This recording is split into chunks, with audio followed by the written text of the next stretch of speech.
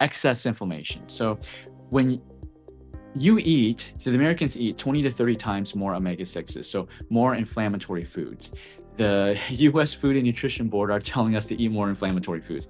What happens when you do that, right? You will get atherosclerosis, arthritis, vascular disease, autoimmune diseases, tumor proliferation. Cancer grows in inflammatory acidic environments. Neurological conditions like neuropathy, Parkinson's, ALS, Alzheimer's, all of these inflammatory. This I think we can all agree upon. All of these are inflammatory diseases, inflammation diseases, inflammation that has got out of hand. I think everybody from all sides will agree upon that, right? So food sources. So omega-6s, what are the omega-6? They are inflammatory. They increase inflammation.